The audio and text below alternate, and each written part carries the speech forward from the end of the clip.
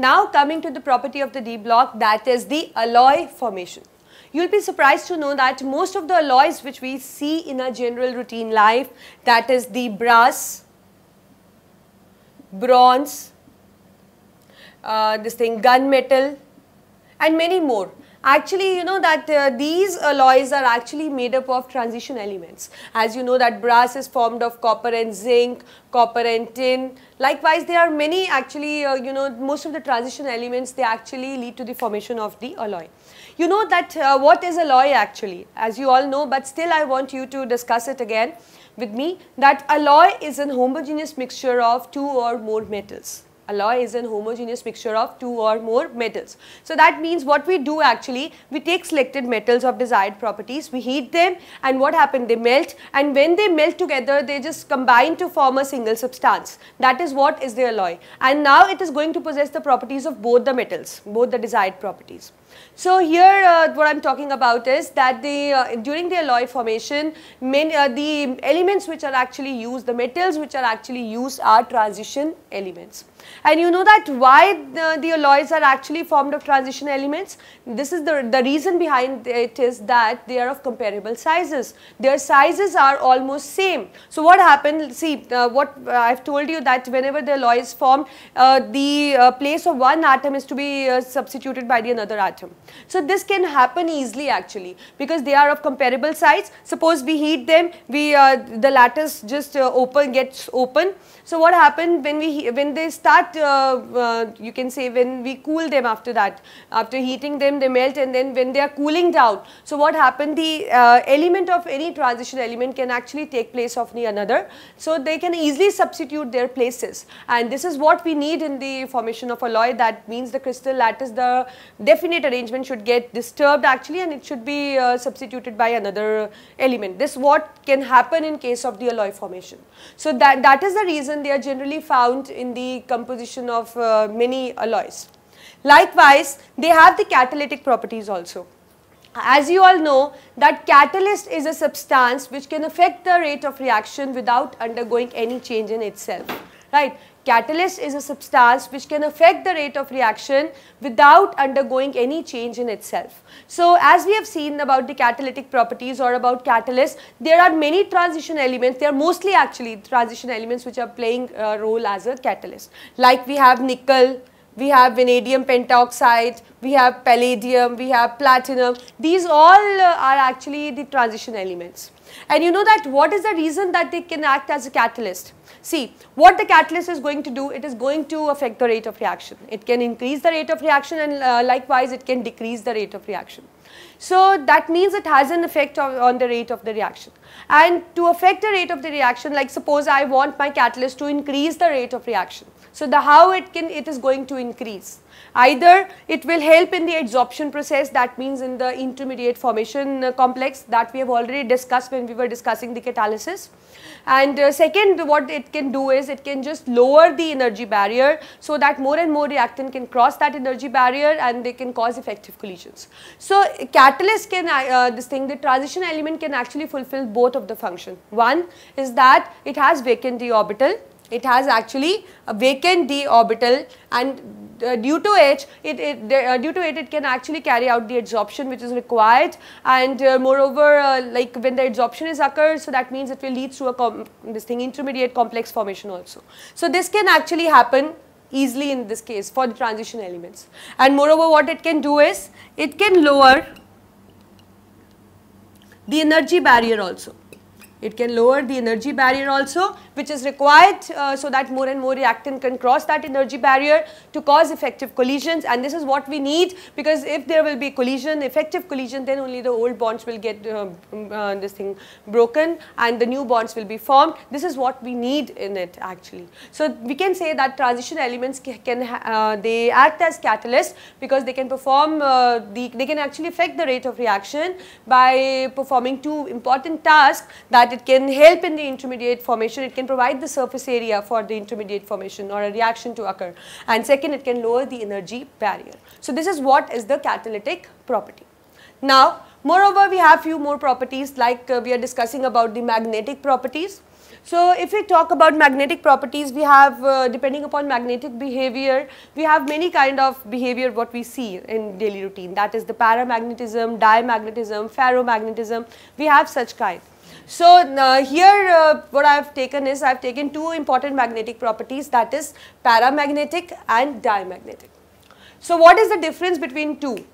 Paramagnetic substance is that which gets attracted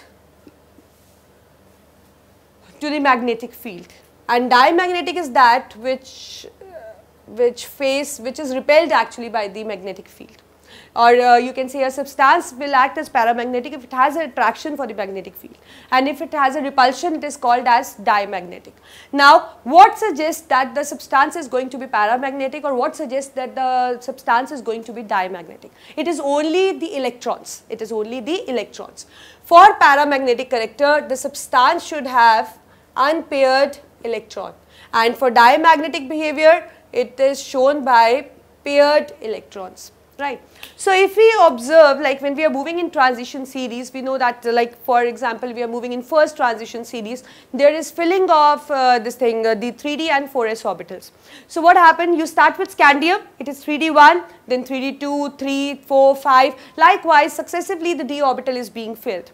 So we say that when it starts filling, actually the unpaired electrons are increasing. And as we know, when the unpaired electrons are increasing, that means paramagnetic behavior is increasing. But after D5, what you observe? See, this is my D. So the time I reach this point, then afterwards if I'll add more electron to the D, obviously the pairing is going to take place. So that means unpaired electron is going to decrease. And when there is decrease in unpaired electrons, we know that there is decrease in the paramagnetic character, or you can say there is an increase in diamagnetic character that time. So we will say that as we move in a period, as the unpaired electrons are increasing, so paramagnetic character is also increasing. But after D5, we observe the pairing, and the pairing leads to decrease in the paramagnetic character and increase in the diamagnetic character. So this is what is the magnetic behavior. And you know that if we want to see, actually we can calculate about the magnetic behavior by looking at the magnetic moment, and we can calculate it by this formula, that is mu is equal to n into n plus 2 square root, or you can say the Bohr magneton. So as there is more value of magnetic moment, so more is the paramagnetic character, less value of magnetic moment, less is the paramagnetic character. So this is what you can account for the magnetic character for the d orbitals. Likewise, we have the chemical reactivity also, one of the property. So we have seen that we have d block elements here, we have s here and p this side, right. So if we compare our d block elements with the s1, they are of smaller size, right. And if we compare with the p, they are of more intermediate size. So what we actually observe, if we talk about their reactivity, so they are generally less reactive. They are generally less reactive as compared to the s and p both. The reason being, they have high ionization energy, they have high sublimation energy, and they have low heat of hydration. For the substance to be reactive, it should have the low ionization energy, so that we can easily extract the electron. And likewise, it should have the low sublimation energy, because any electron enters into the orbit or leaves the orbit, it happens only when the atom is in gaseous state. So so for doing any of the task, we need to convert the solid metal form into the gaseous state, and there we need energy that is equal to called as sublimation energy. So it should be low actually, but in case of transition elements, it is high. Right. And likewise, low heat of hydration, that means when it is dissolved in water, because most of the reaction occur in the aqueous medium. So the energy which is liberated is actually very low, and as we know, more is the energy liberated, more stable is going to be the compound. So this does not happen in case of this d block elements. So we can account for their less reactivity, that they are actually less chemically reactive, but still you know that we found them in a reactive state with some of the elements, and they are generally sulfur oxygen and halogens. Sulfur, oxygen and halogens. They mostly found in combination with these elements, that is sulfur, oxygen and halogen. And you know that when they combine, as I've already we have discussed, that they can show different kind of oxidation states actually. So when they combine, they have a compound with low oxidation state also, they have a compound with high oxidation state also. So when they have a compound with low oxidation state, that means it possesses many unpaired electrons, and when many unpaired electrons are present, that account for its basic character, because it has now it has the electrons actually which it can donate it to another. But when the compound is present in higher oxidation state, it means there is no unpaired electron left. All of them is just used into bonding. So that means they are now going to act as acids, Lewis acids, because they need electrons now. Right. So this is how you can account for the compound with the low oxidation state, that it is basic or acidic, or how you can account for their less reactivity, and this is what is the chemical reactivity, right. I think you got it. And whenever you are talking about chemical reactivity, just make it clear that what are the reasons actually which determines its any reactivity.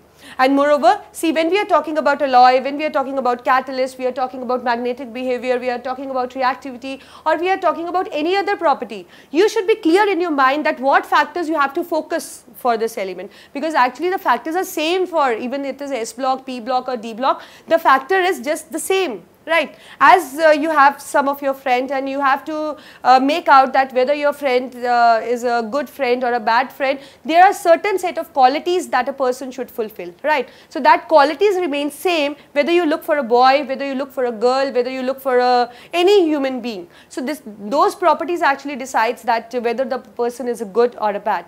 Likewise, when you talk about the alloys or the catalyst or any of the properties, they are the basic factors actually on which those properties depends, or which determine that what is the nature of this property for this given element. So just focus on that basic thing that determines the properties, and as you will be clear in your thoughts about that the factors on which the properties depend, you will be easily going to make out that what this element is going to behave, because all the properties are almost interrelated, right. So this is what is the alloy, catalyst and magnetic behavior and the chemical reactivity. So now we are going to look for many more properties. Just look at the board.